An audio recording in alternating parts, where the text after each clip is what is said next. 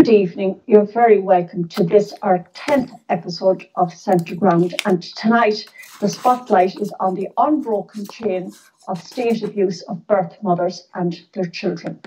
But before we begin our programme, I'd just like to put a call out for anybody who has videography or editing skills. Please go to the Irish Inquiry website, and there's a drop-down box, help us, and you can enter your details there. A big thank you to Stephen and his team at the Irish Inquiry who are making this live stream possible. And so to begin, my guests tonight are David Kinsella, who is a survivor of a mother and baby home.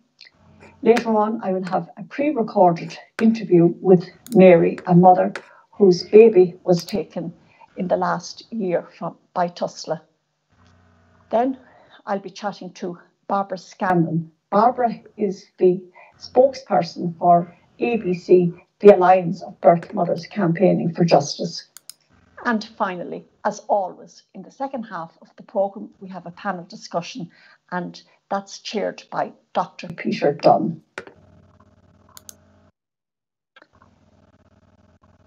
David Kinsella is a survivor of a mother and baby home. He has campaigned for many, many years on the issue, and he's here now tonight to chat to us about his life story. You're very welcome to Centre Ground, David.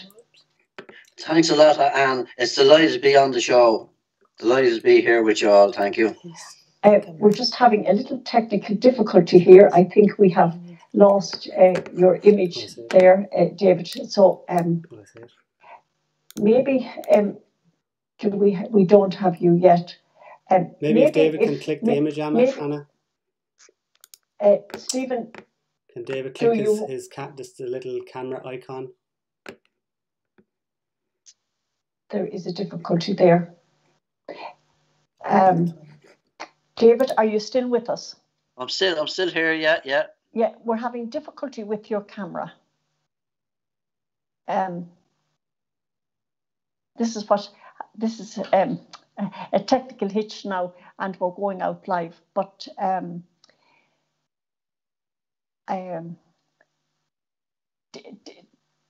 Stephen, this is just a suggestion. Do you want to play the pre-recorded interview with Mary until we sort out the issue with the camera?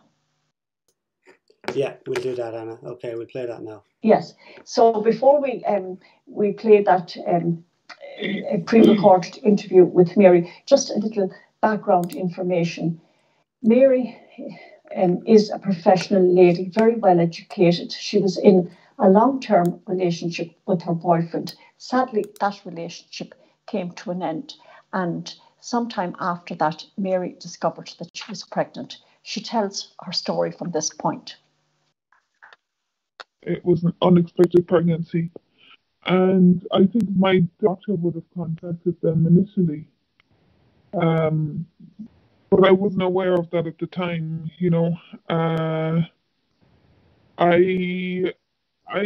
I didn't stay with my partner.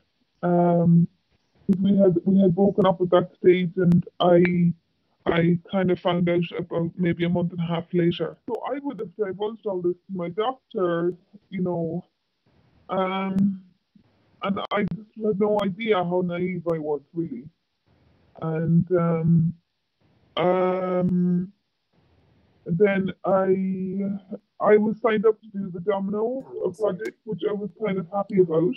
Mary now tells me how she went to A&E with a very severe pain in her back a month before her baby was due. They checked her out, and when she wasn't in labour, they sent her home, and she continued to suffer from very severe backache. She was brought in a week before her due date to be induced.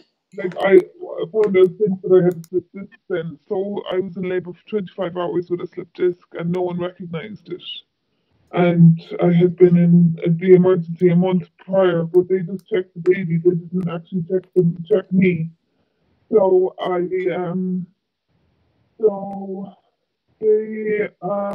hadn't planned on getting an epidural, it was kind of the last thing I wanted really, but because I was in there for so long, I got worried, you know, and because I felt like the baby was struggling for too long, do you know what I mean? And I knew there was something else wrong with my back, and I couldn't. I was telling them that there was something wrong, but they wouldn't listen, you know. They kept kind of saying, "Well, that's just the pains of birth or whatever." And then when I and then after the birth, I kept passing out because I was traumatized over the birth. I kept passing out, and I couldn't stay awake for long, and I needed to take a bed. Then they said that I couldn't take care of her, and they wanted the court order to take care of her. But you know, looking back now, they kept assessing me psychiatrically, saying that there was something wrong with me, and they had every psychiatrist in talking to me, and I just felt completely battered and goaded by them, you know. And they were just assessing my whole family history and everything, and I just felt it was a bit much. And looking back now, I realized how much it was physically. It was more physical than anything, you know. But the ordeal of giving birth was like they weren't recognizing what I was trying to tell them, you know. Having endured 25 hours of labour with what was later discovered to be a slipped disc, Mary was in agony after the birth, and her anxieties were put down as mental illness. Tusla became involved. They sought an emergency care order, and the baby was taken into care for a week before Mary and her baby were sent to a mother and baby home. I was with her for about a week, for the first week, and then they put her in care for a week, and then I was coerced into going to. So I was in for 3 months, and all that time I still had the slip disc, and I complained every day about my back.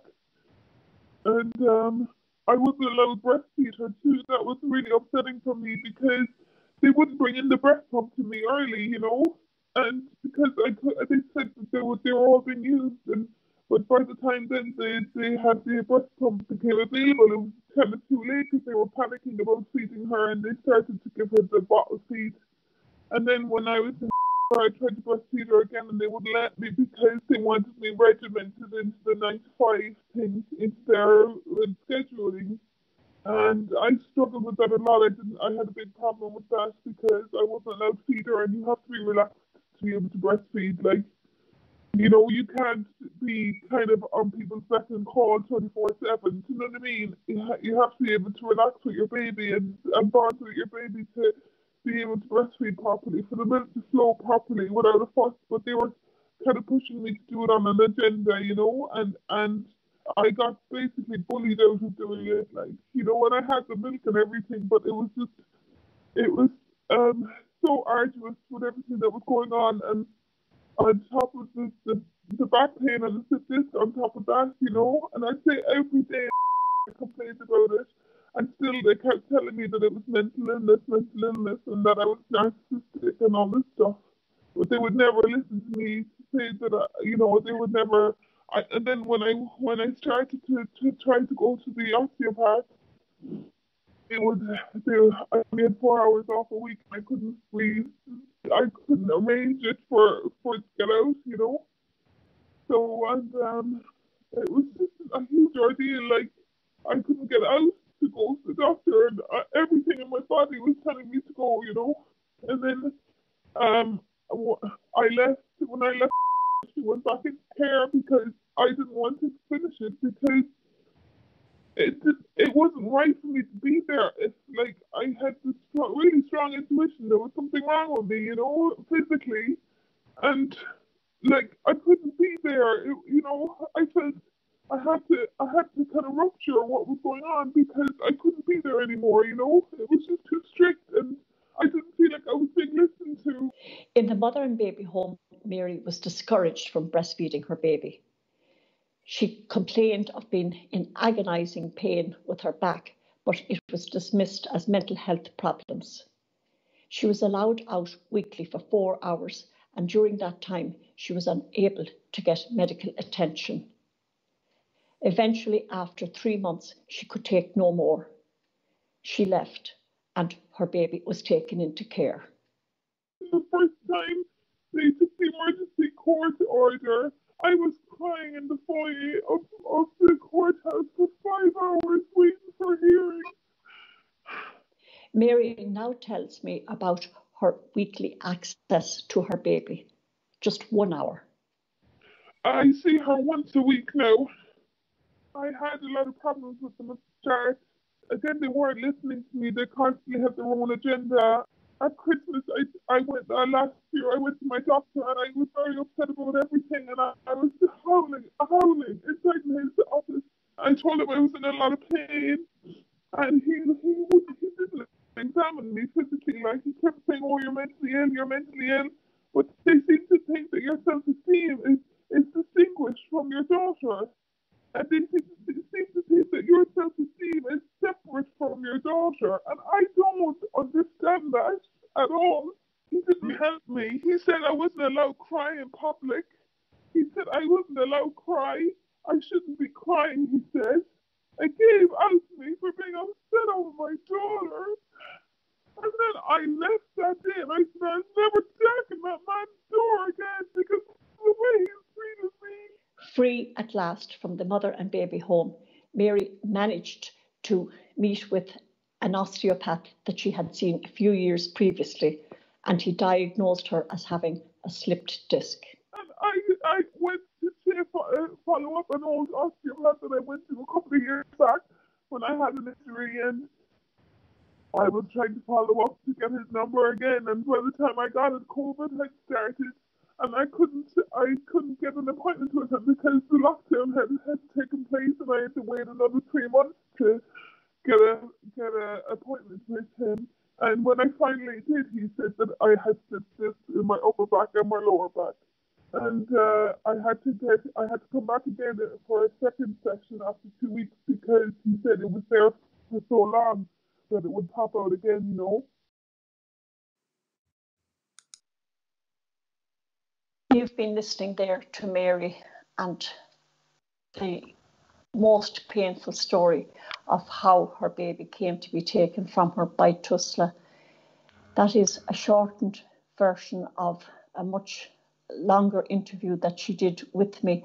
At times she broke down, and I have to say that I broke down with her, just so incredibly painful.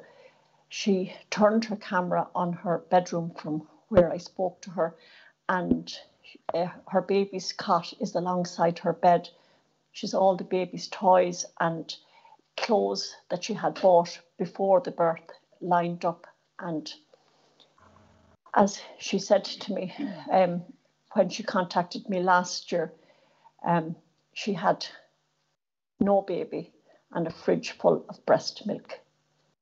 Absolutely appalling. And the issues raised by Mary's interview, I'll be taking up later on in the programme with Barbara Scanlon, the spokesperson for the Alliance of Birthmothers Campaigning for Justice, who support mothers like Mary.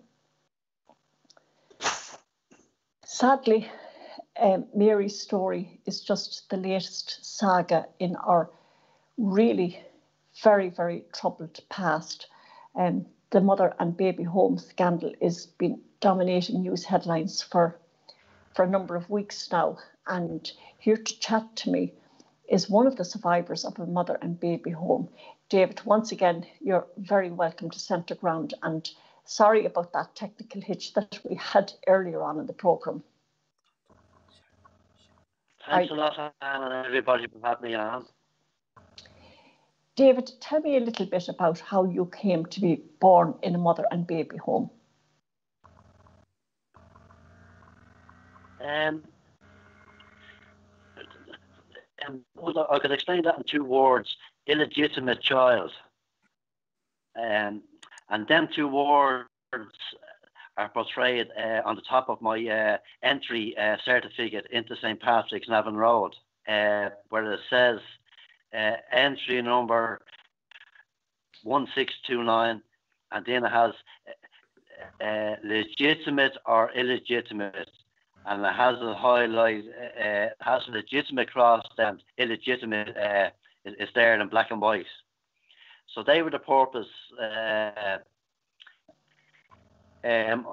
under that illegitimate child that my birth mother, Lord rest her, and the 4 years I had to endure myself. And do you have any memories of being in the mother and baby home until you were 4? Slightly memories, and where maybe from the time, maybe between the age of 3 and I danced through a steel cot and fingers for someone to pick me up, and echoing noises and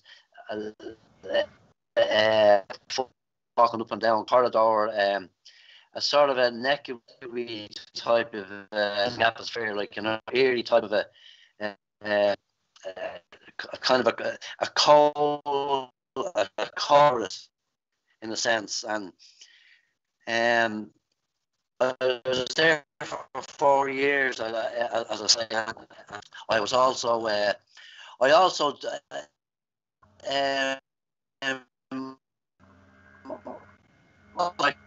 there on one time, and I find another need, and in December 1958, 4 days later, I have a certificate I'm blind and confirmed in grave danger of death. So, and unfortunately, we'll have to come back to this. David, I think we're going to have to interrupt that interview because we're having difficulties with the connection there. I don't think we can actually hear what you're saying to us. Stephen, can you come in there? Right. Is it just can you come in there, Stephen? Is it true that the sound isn't coming through? Yeah, no, we can't. We'll have to come back to that another day, I'm afraid. I'm afraid, David, we're going to have to abandon the interview. And I'm really sorry about that. The Wi-Fi connection is so poor, we can't actually hear what you're saying. Okay. I understand. Yeah. I'm really, really sorry about that. Okay. We'll arrange that for another day, Anna. Yes, I think we will come back to you at another time, David. And my apologies for that. Okay. Sorry about that. Okay, I understand. Yeah. Yes. I suppose these are the difficulties associated with going out live. But unfortunately, we didn't get to hear David's story. David was going to tell me about growing up in the mother and baby home until he was 4 years old. And then as a young man, he went searching for his birth mother. He had huge difficulties then trying to track her down. And nowadays, he is a tireless campaigner on the whole issue of making the mother and baby home records available, and so that the survivors can have access to their records and I suppose bring a little bit of closure to what they're going through. Now, I suppose since 2018, mothers started contacting me, telling me the stories of the difficulties that they were having with Tusla. Now, to be honest, I had never heard of Tusla. And the stories that I was hearing were absolutely, really, really appalling. And so in June 2019, I brought a number of these mothers together in Athlone. And with the help of Deputy Anne Rabbitt, who was the Fianna Fáil spokesperson on children at the time, we set up the Alliance of Birthmothers Campaigning for Justice. I then set about writing a 13,000 word report which I duly sent to every member of the 32nd Dáil. The report was called The Triad Rules, Tusla, the Family Law Courts and the Garda Síochána. In that report, I documented the abuses of birth mothers mainly at the hands of Tusla. And I said that if the present generation don't do something about what is happening to birth mothers and their children, we will not be forgiven. You know, we sort of forgive past generations slightly on the grounds that they didn't know what was happening. But we actually know what is happening. And indeed, the then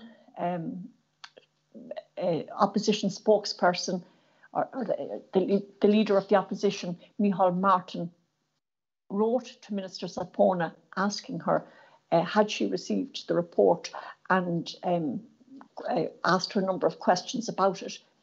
That was in September 2019. She acknowledged receiving the report, and she referred to a number of the recommendations made in the report in her written answer to Micheál Martin. The bottom line now is that all of the TDs in the Dáil have been informed, and they are aware of what is actually happening to birth mothers and their children. And the question is, what are they going to do about it? I'm going to speak now to Barbara Scanlon, who is the spokesperson for the Alliance of Birth Mothers Campaign for Justice. Barbara, you're very welcome to Centre Ground.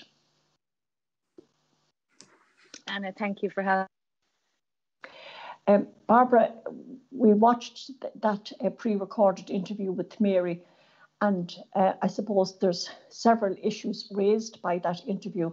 First of all, she was a woman who was pregnant, and she didn't have the support of her partner, and she didn't have family support. That left her very vulnerable.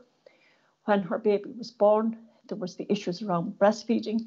There's the ongoing issue of access to her baby. Are these issues common to the other mothers that you're dealing with in the Alliance of Birth Mothers Campaigning for Justice? Yes, Anna, Mary's story rings every day on the phone. I suppose it's very, very sad, harrowing to listen to. And I suppose the very sad thing is, if you listen to Mary's story, she's very alone. From listening to that, no legal representation, had just broken up with her partner. I don't know, does she have family to support her? But Tusla seem to pick on single parents that are on their own, that have no support, and they coerce them. They coerce them either to sign their children into voluntary care, or if they don't do that, they go to court and get an emergency care order. Now, the other thing is, you know, Tusla, breast is best, they'll tell you. Well, the mothers are telling me at all costs they've never been allowed to breastfeed their kids, which is absolutely appalling. And yes, Annie, you were right when you said it years ago when this happened in the mother and baby homes, people claimed ignorance. But everybody knows what's happening now. But nobody's willing to stand up and do the right thing. You know, and the TDs in the Dáil are telling everybody last week, you know, we won't give the files of, we shouldn't give the files of the mother and baby homes to Tusla, but they're allowed to look after the children of Ireland. That doesn't make sense. That's a very interesting point, Barbara. Yes, there was a huge furore created about handing over files to Tusla. Catherine Connolly and Kathleen Funchion, Holly Cairns, outstanding in their contribution to the whole issue of the mother and baby homes, and it was repeated over and over that the files shouldn't be handed over to Tusla, that it was a completely discredited body. And as you say there, Barbara, yet there isn't an outcry about the children of the nation being under the care of Tusla, which is really, really scary. Tell me a little bit about the reunification plans that mothers have. Okay, so first of all, any child that's in care, it's law that they have a reunification plan. And the judges are telling the mothers that every child should have one. So for the children that do have one, and for them to come home to their mothers, it's like a box ticking exercise. They will give the mother a list of stuff they have to do. And unfortunately, what happens is when they're on the last week, two things happen. Either they get a new reunification plan, or the second thing is a new social worker will arrive. And when a new social worker arrives, really she goes back to the start to the case, and it throws the reunification plan back by months. A lot of children in care don't have a reunification plan. So for these mothers, even though they're putting in the work, they're doing everything they're asked, they're still not getting their children home. I know that in recent days, I've been speaking about the whole issue of mother and baby homes, and quite a number of people are actually surprised to discover that the mother and baby homes never went away. They're very much with us. They're very much with us, yeah. So there's a couple, isn't there, in Ireland? Besborough probably would be the biggest one in Cork. And Yes. There's another one in Dublin. And lots of mothers will go to these mother and baby homes. Obviously, a social worker, Tusla, need to refer you there. You go to the mother and baby home, you'll do lots of courses. And for some mothers, they do get to keep their kids. And Besborough, I have to say, do some amazing work. Absolutely do some amazing work. But for some mothers that really want to go to mother and baby homes and beg and plead, they just won't give them a referral. So it's very dependent on who your social worker is. And the other thing that we have discovered recently is that Tusla are actually sending mothers and their children outside of the jurisdiction to mother and baby homes in the UK. Yes. There's Northern Ireland and to the UK, yes. Which is quite surprising. Barbara, tell me a little bit about the complaints procedure that mothers can avail of if they have difficulties with Tusla or their social workers.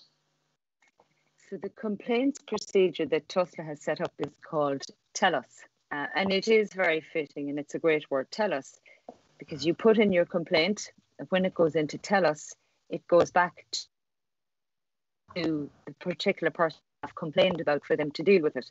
So if it's a social worker, the complaint goes right back to that social worker to deal with it. So unfortunately, what happens is if a mother complains about a social worker, it can be anything, her access immediately is cut. The social worker will know that she has complained, her access is cut, and just absolutely, it's shocking. And to be honest, for us, and I have to say this, that I've ever come across, that if you fail miserably in your job and you do the worst of things, you actually get promoted. So what happened to people in the Grace case? What happened to people with Maurice McCabe? They've all been promoted in Tusla. No other organisation will do that. And that's the organisation that are looking after the children of Ireland. They need to be closed, Anna. Yes, it's I suppose, a really, really, really difficult issue. And I suppose the thing that goes very deep into my heart is that when mothers have their babies taken from them, there's absolutely no supports for them. We learned recently through a question that Deputy Kathleen Funchalen placed with the Minister for Children, we learned that 123 children under the age of 1 year old were removed from their mothers last year in 2019. And Tusla will actually say that they are there to support the welfare of the child, but there's actually nobody there to support the welfare of the mother. And we know from talking to mothers in the Alliance of Birthmothers Campaigning for Justice that when Tusla go into court and get that emergency care order to remove the baby from the mother when they're in the maternity hospital, the mother is then discharged and there is absolutely no support for that grieving mother. And we see it there in the case of Mary. it's her baby now is well over a year old, and there is absolutely no supports for her. She's been gaslit. She was gaslit in the hospital when she complained about the pain in her back. She was gaslit in the mother and baby home, and she was told that she had psychiatric and mental illnesses. When she went to her doctor, then when she left the mother and baby home, he too told her that she was mentally ill. So it's really, really, really appalling that we're now in the 21st century and babies are being removed from mothers in the same way as they were in the days of old. I suppose all the spotlight has been on the nuns, and there has been no spotlight put on the state, because what happened in the mother and baby homes couldn't actually happen without the agencies of the state also being involved. And the same thing is happening today. The same agents of the state, the Gardaí, the family law courts, and what is now Tusla, the Child and Family Agency, are involved in this state abuse. But no supports whatsoever for the mothers, and I'm sure no supports either for the children that are traumatised by being separated from their mothers. Would you like to comment on that, Barbara? Yeah, I just feel these mothers are very alone. You know, I don't understand why separate mothers from their children. Why can't they put supports in place? Why can't they put community supports in place? And you know, and when they do separate them, they give them 1 hour a week access. Sure, no parent could keep a bond with a child 1 hour a week. That's totally unacceptable. And you know, I really don't understand what they're trying to do here. It's supposed to be, yes, you know, for the best of the child, but to see your parent for 1 hour a week, and that's totally unacceptable. You know, things really need to change, and I do believe the people of Ireland need to stand up. It's going on with years, the mother and baby homes many, many years ago, and nothing has changed. Absolutely nothing has changed. And in another 100 years, we'll be roaring about the files of these mothers. It's too late. Things need to change now. Okay, so that is a very good point on which to end. Just to repeat it, you're saying that if we don't do something about what is actually happening now, in years to come, we'll be having a similar conversation that we're having around the historic abuse of birth mothers and their children in the mother and baby homes. Thank you so much, Barbara, for joining us tonight. And now, Dr. Peter Dunne is going to introduce the hot topic of the week. Good evening, Peter. Good evening, Anna. How are you doing? And thanks to yourself, and thanks also as well to Stephen.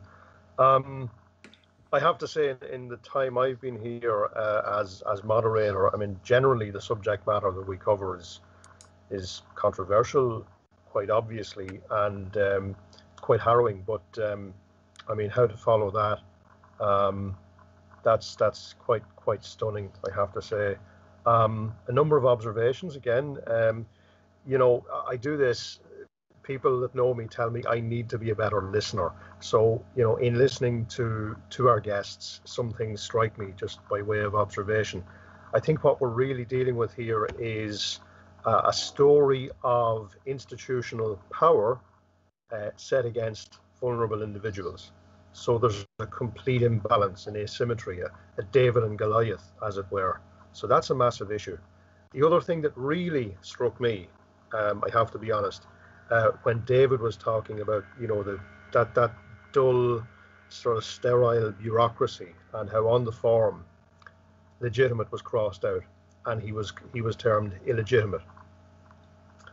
And I have to say, I find that quite difficult to deal with, that somebody could actually look at a child, a newborn baby, and consider them as illegitimate. So immediately, I mean, I don't understand the mindset that's come up with that language, because words are weapons, and illegitimate is a powerful, dehumanizing word. It's cruel, it's cold, it's inhuman.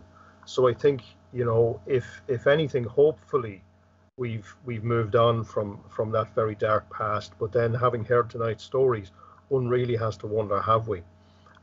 Speaking of the perils of live broadcasts, I did happen to very briefly catch last Friday night's Late Late Show, and because normally I don't tune in, I have to be honest, Ryan Tubridy said that in relation to the mother and baby homes, that silence was the enemy, and he's right. He is right to give him his due, but silence isn't the only enemy, because when we talk, what we say is very important.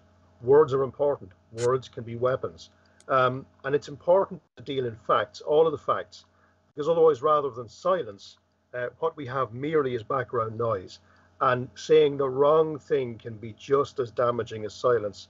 And also in terms of considering both sides of an argument, because otherwise, again, we merely engage in misdirection, which is the handmaiden of silence. And that can be used to obstruct the truth and a general understanding of reality. And I'm actually minded of that church scene in the movie The Field, where the young parish priest played by Sean McGinley chides the congregation about their silence, the kind of silence that protects a murderer, implying their complicity in the crime.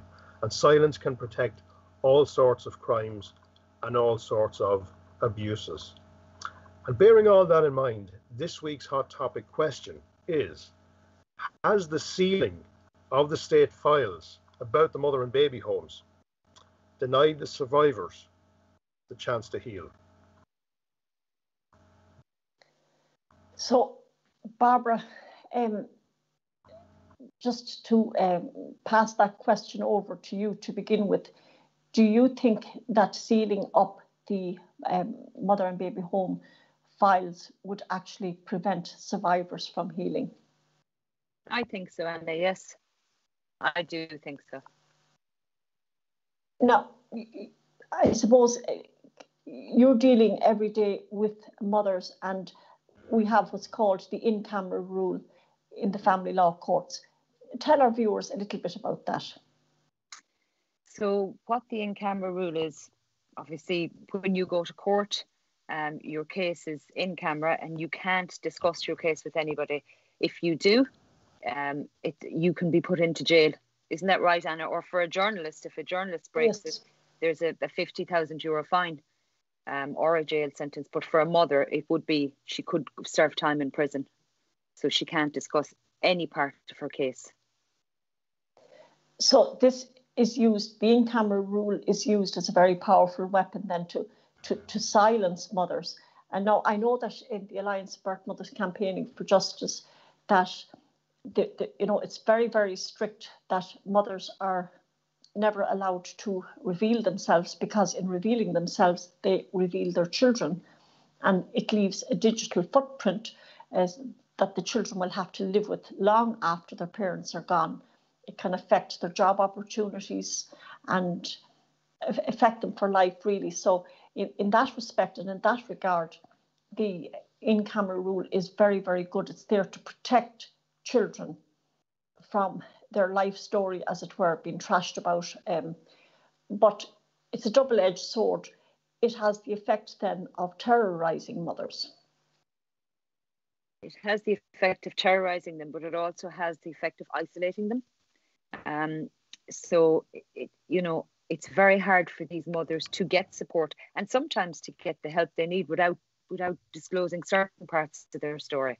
But with the in-camera rule, they can't do that. So they're very much on their own and very much isolated. So, Peter, the recent legislation that was passed to seal the mother and baby home files for 30 years and hand over other files to Tusla created a huge furore. Close on 200,000 people have now signed a petition calling for repeal of that legislation to seal the files. I think Holly Kern this afternoon seemed to get new information from the Taoiseach, and maybe we'll have a look at proceedings in the Dáil this afternoon when Holly Kearns questioned the Taoiseach.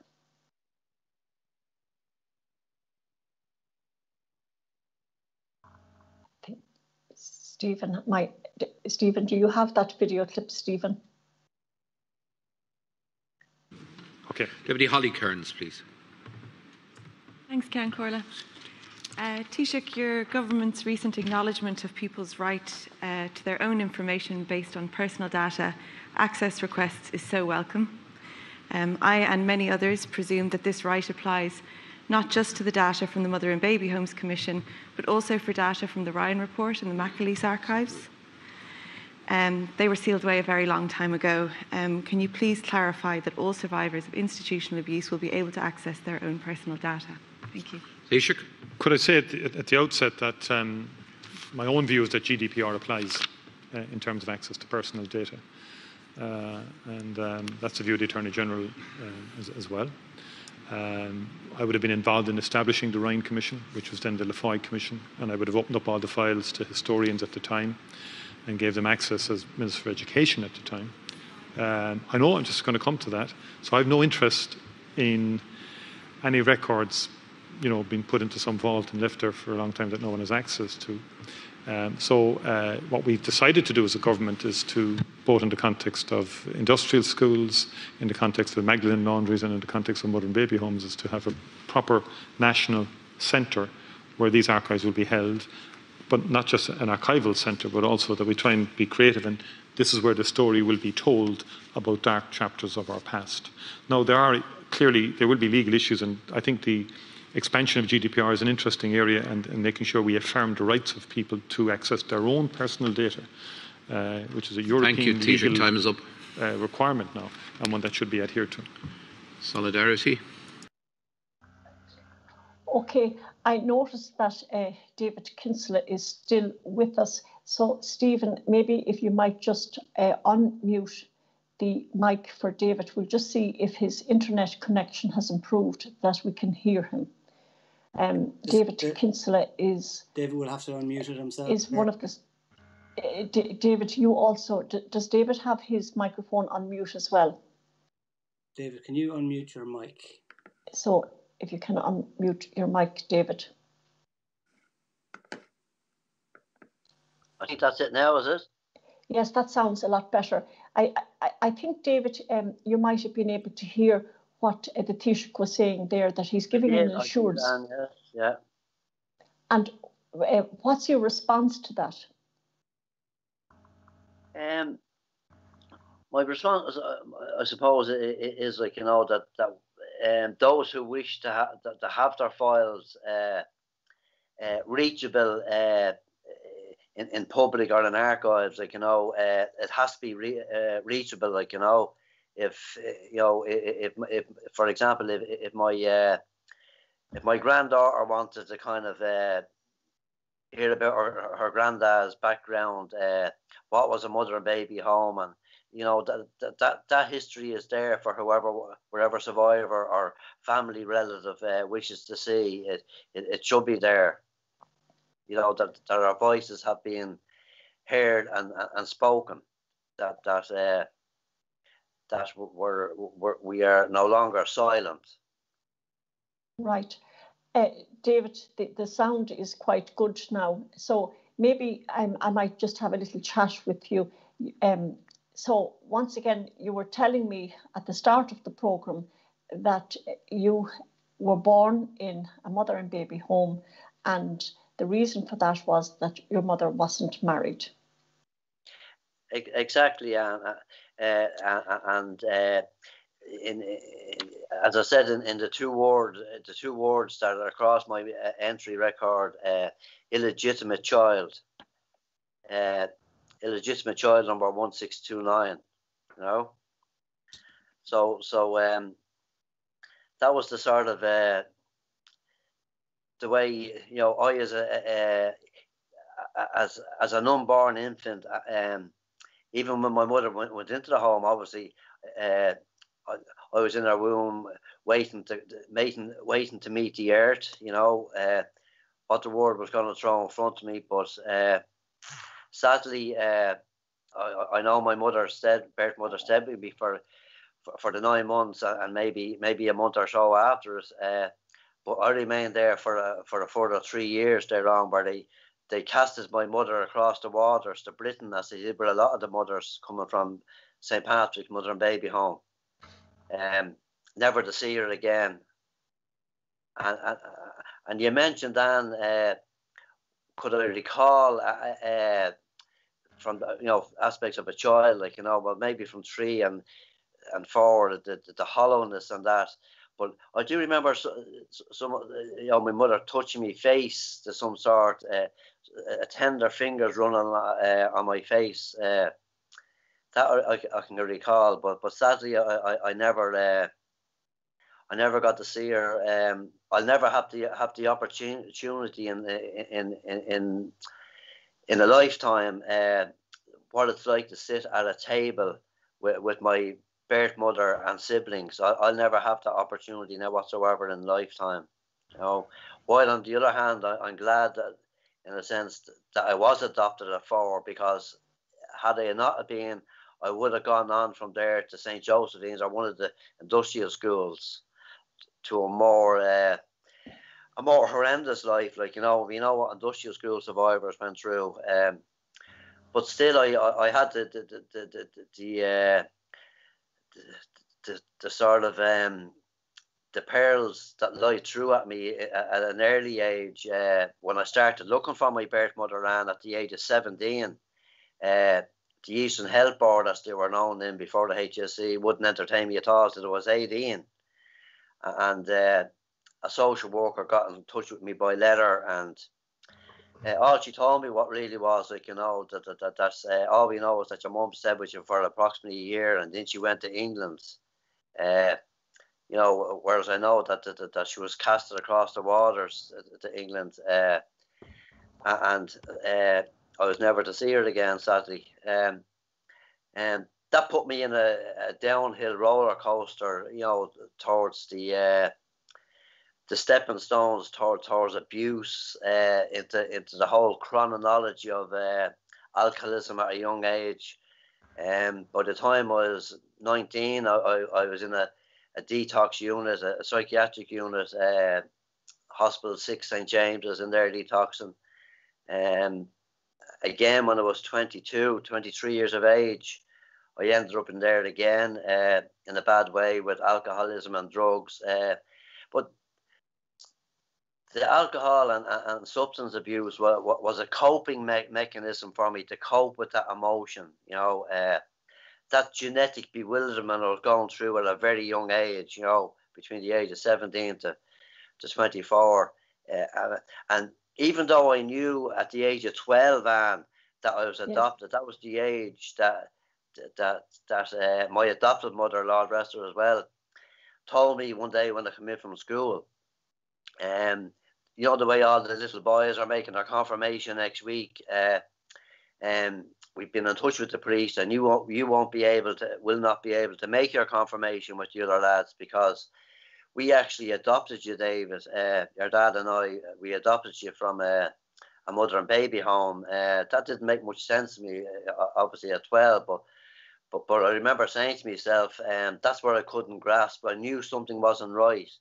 And when she further explained, that I was very sick in the mother and baby home, and I was anointed and confirmed that I nearly died, and the certificate does kind of have I have an actual confirmation certificate from the mother and baby home when I was anointed. So I presume under Catholic law, once you're anointed and confirmed that you've made your confirmation, whether that was through in danger of death or going up to the altar with the lads, and as I probably much would have preferred to do.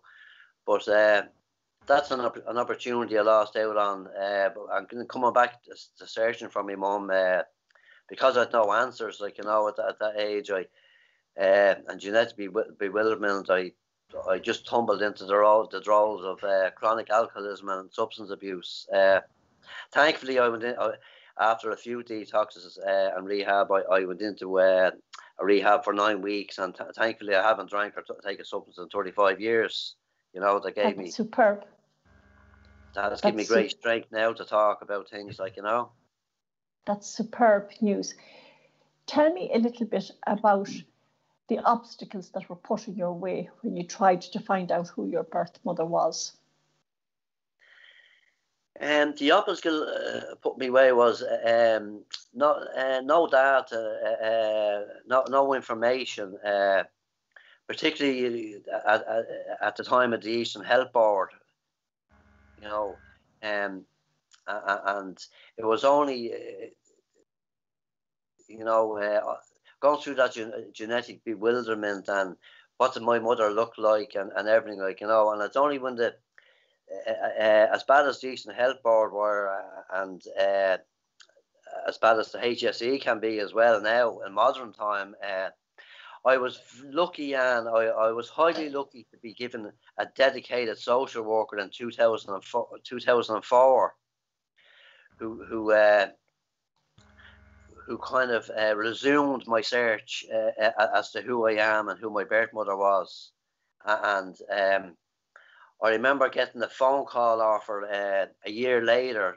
So it took nearly a year to track down that I had 4 siblings living in London, but sadly that my birth mother had died in 1987 in Basingstoke, London.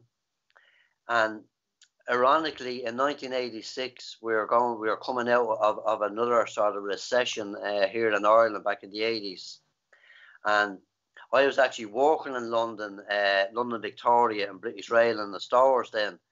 And so had I have been given the information from the Eastern Health Board at that time, say, I was only 20 minutes away in the tube, but I wasn't to know, you know. And sadly, I never got to see my mother in person, but I found her resting place, thank God, you know, in Basingstoke, and I've met one of my siblings, which I'll always be grateful for, taking a flight off from London over here to see me. And she was a middle sibling of 4, like, you know, and I've kind of learned through family systems therapy, like, you know, that a middle sibling is always the most curious, that will go out of their way to find out something, like, you know. And so I was delighted to meet Emma that time back in 2005. And when she walked out of the lift in the Great Southern Hotel in Dublin Airport, where I did meet her that time, through the social worker, I recognised her immediately amongst a vast amount of people that were coming and going through the lobby. And she was the image of me. She was the image of my youngest daughter, and that's how I recognised her straight away without having to have an introduction, so to say. She gave me a photograph of my mum, who's the image of me, actually, like, you know. Anyone that sees the photograph alongside myself and a picture of me birth mother, Lord rest her, identical nearly, like, you know, even though she's a woman, like, you know, but the features are very much there. So I'll always be thankful for that, like, you know. But sadly, I had to face rejection again, like, you know, and lucky enough, I had gone through that sort of harsh rehab back in the old Rutland Centre, which did me all the good, like, you know, back in 1985, and had I not done that rehab, I don't know what way I would have coped with the rejection again of not being. Emma kind of got caught between a rock and a hard place with the other siblings, like, you know, and because my mum took my existence to the grave, and as a lot of birth mums did, sadly, like, you know, and to this day, my siblings still can't fathom my existence whatsoever, and being the eldest of the family, like, you know. So, but my door's always open. That's all I can do there, Anna. Like, you know, my door's always open, and you know. Well, David, it's a most harrowing story, and I want to thank you most sincerely for sharing it. And I suppose for any mothers who are looking in tonight and their children are now in state care, I think they can get great hope from you and the way you have spoken with such love and affection for your birth mother. And while the state may have separated you, they were not able to break that bond of love that exists between a mother and their child. It just transcends all evil. So thank you so much, David, for sharing your story. Like to be here. Thank you. I go back to you now, Peter. Maybe you might be able to pull together what we have been saying tonight on the programme. Yes, indeed, Anna. And no, it was a relief to be able to hear David's story. And you know, I have to say, it strikes me that it's an inspirational story. And you know, just to maybe draw some hope from all this, I think this is a very dark part of our past. And you know, sometimes we look at the darker aspects of human nature, but I think there are heroes in this story. And I think all of the adoptive parents, you know, with whom many of the survivors actually found very warm, loving homes, I think they should be, you know, very much, you know, looked up to, and we really should cherish those people. The other thing, just in terms of what David was saying about his story of you know, alcoholism and addiction, I think many unfortunate survivors of the mother and baby homes, you know, they'll have been traumatized at a very young age. But equally, something that struck me earlier on, and I've just recalled, that the denial of breastfeeding, really, I would suspect that if one were to look into that will actually have lifelong health implications as well. So really, you know, right across the board, these people were really treated shamefully in many, many ways. Just to tie it all up then, in terms of the you know, the sealing of these files, and why does this matter? Why is this important? And really, it's important because we need to get meaningful knowledge. We need a model of reality of what happened. And if knowledge is power, does the sealing of those state files relating to the mother and baby homes then, does that represent a denial of information and thus knowledge to the survivors primarily, but also to the public at large? Now, why do I say that? And why do I imply that that's important? And I say that because releasing the files and the information that they contain helps to give us an appreciation of not just what happened, but of the why of it and of the how of what happened. And that enables a sort of societal self-examination and an introspection. And that may be the only way that may offer some prospect of a catharsis or a redemption. And then maybe, just maybe, it might help to avert that combination of circumstances that led to that overall tragedy and all of the individual tragedies of which the tragedy of the mother and baby homes is made up. To prevent what the American pastor and social commentator Chris Hedges refers to as historical amnesia. So to prevent historical amnesia. And just to close out, I just wonder, in relation to the real reason, the proximal reason, one of them at least, for the closure of those mother and baby home files.